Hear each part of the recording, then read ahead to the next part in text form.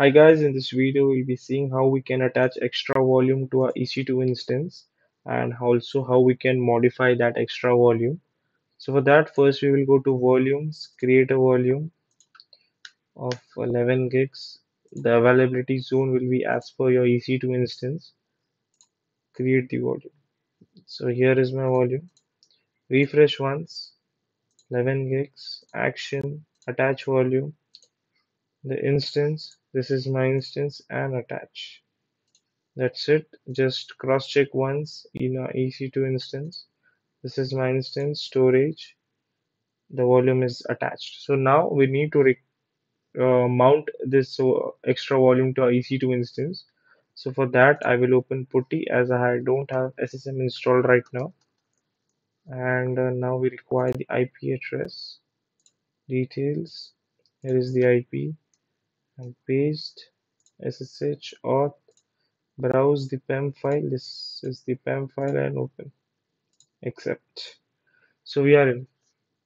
So first we need to hit sudo su change directory. Okay.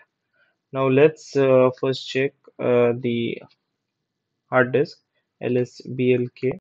This is the command to check, and you can see that xvdf. This is our extra volume, 11 gigs, and it is not mounted.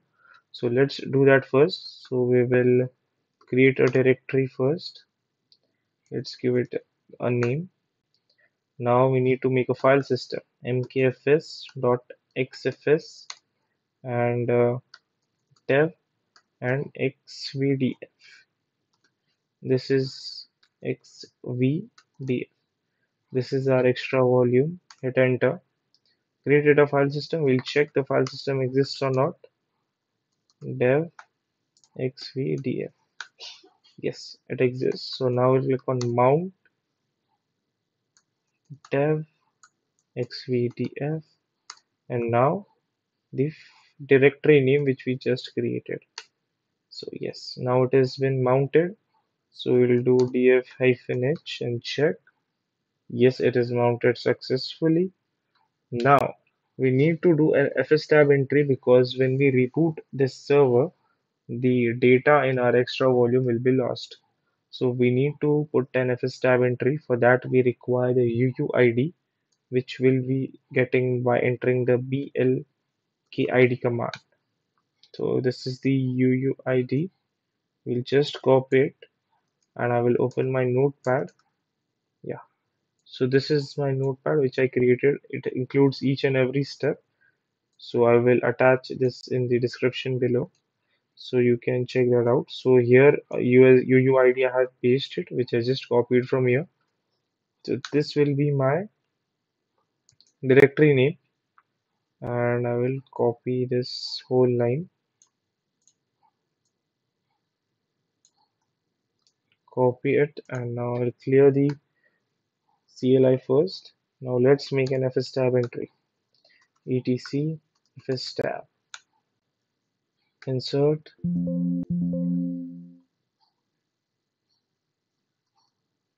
enter, and here is our name.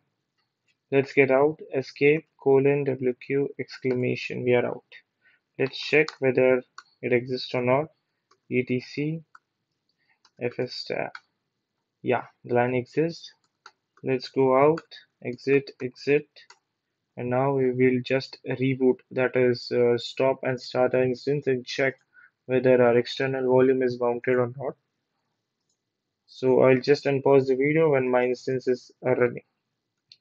As you can check, my instance is running right now. So I'll copy the new public address, go to my putty, and let's get in.